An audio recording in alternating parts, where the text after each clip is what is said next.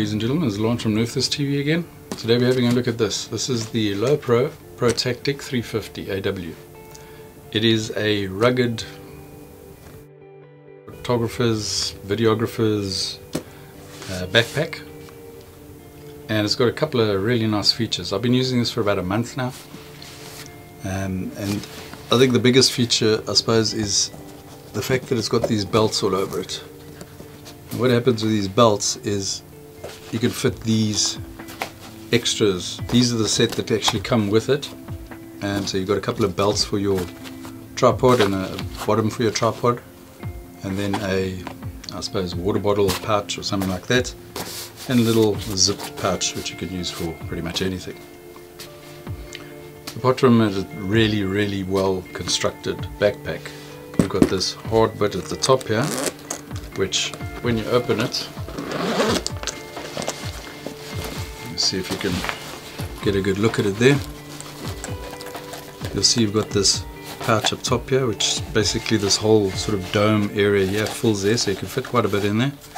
A little SD card holder there, and you also have access to the top of the bag, so you can have another body here or your camera here or something like that.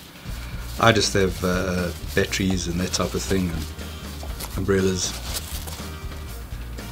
but it's basically your first access to the main body.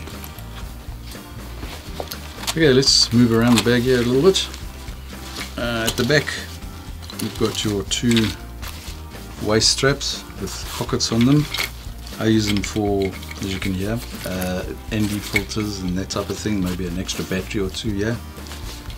And you've got your normal straps, they're padded, got some nice ventilation on them, and the whole back has also got these nice pads with the vents and all that type of thing on it, and it's actually very comfortable. I've had this for about a month, as I said, and I've carried it around quite a bit. At the bottom here you've got a little pouch, another handle, and a little pouch where your rain cover is. It's attached, which is good for people like me that like to lose these things. The one thing I did find with this is obviously everything that you've got attached to the outside, you can't have attached to the outside if you want to put this on. So your tripod, your extra little bag, maybe a water bottle, whatever the case is, that has to go if you want to cover it with this. It only covers the bag. The one thing I did like about this, which is basically the reason that I got it, because I do a lot of traveling, and you're always in crowds of people where some of them might have sticky fingers. This one opens from the back, the top and the two sides, but your main access is from the back, so you can't actually open it while it's on your back, which is good. I'll show you inside now. Let's just move around it. On the side here you've got your other access to the side of the internals. So what you can do is you can put one camera this side, maybe some lenses the other side, because you've got another one with these pockets the other side. And they've got zips from both sides, so you can up or down, whatever your choice is. And then each side has got this little pocket. This one's got a little elasticated sub pocket there. They're small, but they'll carry a couple of SD cards, maybe I think in this side one I've actually got a little, yeah, got a little light, so you know, that type of thing. It also has an attached belt for your keys, so if you want to do that.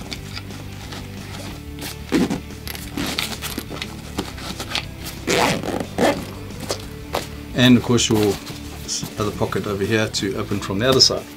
It's quite nice because you can just slip it off onto one arm and access, you know, the one pocket, and then maybe slip on the other arm and access that pocket, so you don't have to take the thing off and start digging around and that type of thing.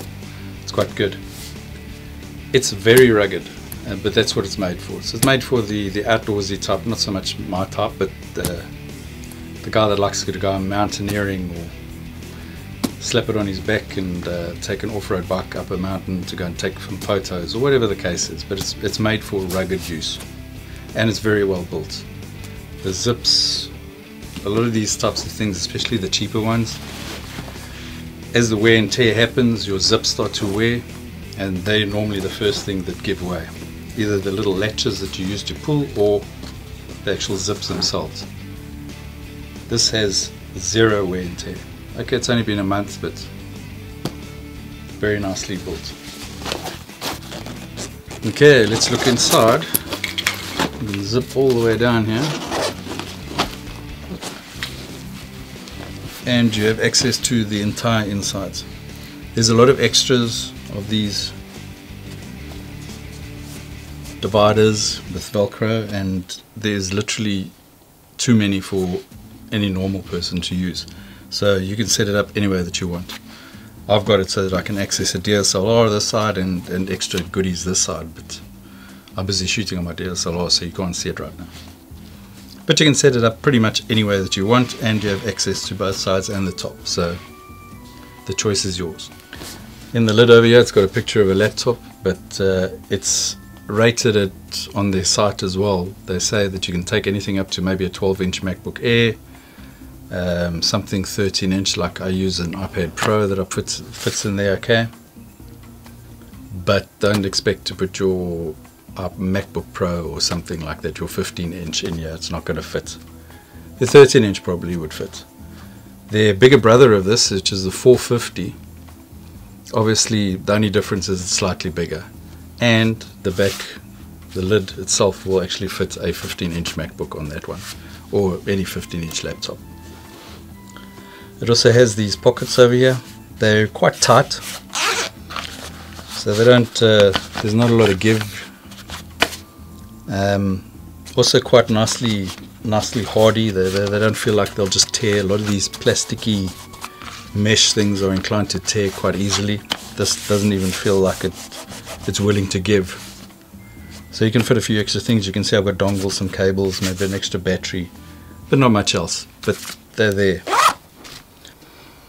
Overall, I must admit, this is a very well made backpack. One of the better made that I've tried, and I've got a whole pile of them over there. So I've tried a few.